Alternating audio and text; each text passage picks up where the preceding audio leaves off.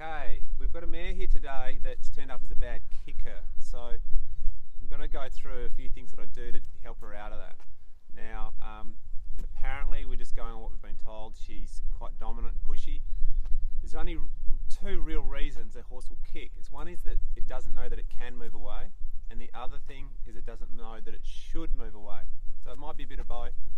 I'm actually going to start by moving her around a little bit without a halter to give her room and not feel claustrophobic, and just encourage her to be able to go or flow out of my space initially, and then I'll add the halter. So I need a bit of safety gear because we all know the long-term effects of sunlight. So I'm good to go. But seriously, the way I'm going to stay safe and not get kicked by her is to encourage her to move off me and give her somewhere to go. So I've just got this flag as well in case she really bears back into me, and then I can help move her away.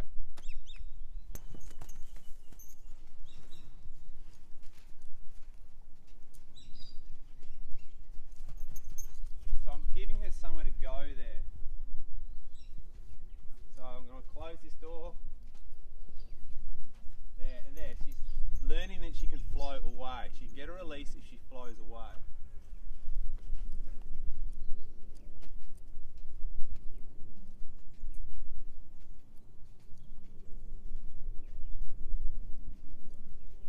If I was to push on her a little like that, she can flow and get a release.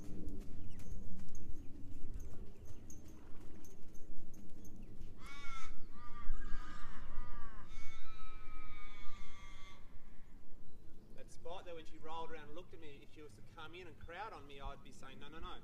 It's like, stay out there, that's your space, this is my space.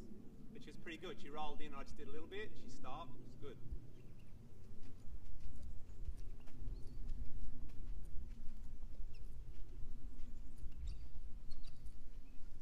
So that hind quarter can step away, it was good.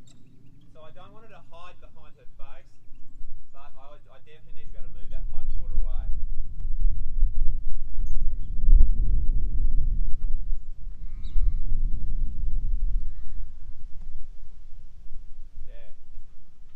Gave her a chance to think through that rather than go in there and try to chase the hind quarter away. I let her think through it, so she chose to do it. There's a thought process there. So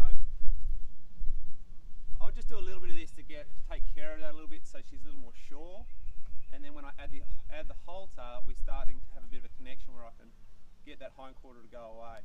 If I was to go straight into the halter before she had any understanding of that, and she got a little crowded or bothered or worried about me being in there, that's when she might come back and look to kick at me, because she doesn't know that she can just move away. There.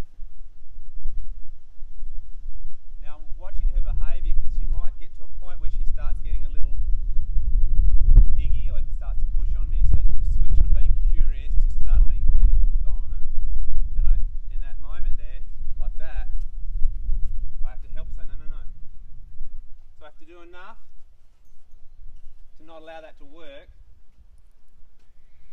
but no more than necessary. So the thing about here, if she shaped and looked to kick at me or something, I can suddenly change my presentation and say, get out of my space. But I'm using the curiosity, I'm letting her think through this. And so she heads off there, that's fine. I'm just going to push on her a little bit. There. That was good. And she's avoiding me a little bit, sniffing on the ground, but I'm not going to make a big deal about that. So if I push on her a little bit, just a little, there, she's getting more sure that she can go somewhere. And at the moment, I would have rather go left. I was a little late there. If I'd have come in and just done a little more, pushed on that hind quarter just a little more, she would have made it and gone that way. But that was my fault, I was a little late. And she probably prefers me on this side a little bit.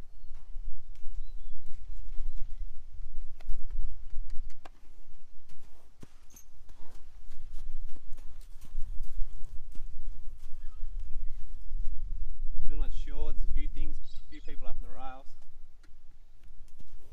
There.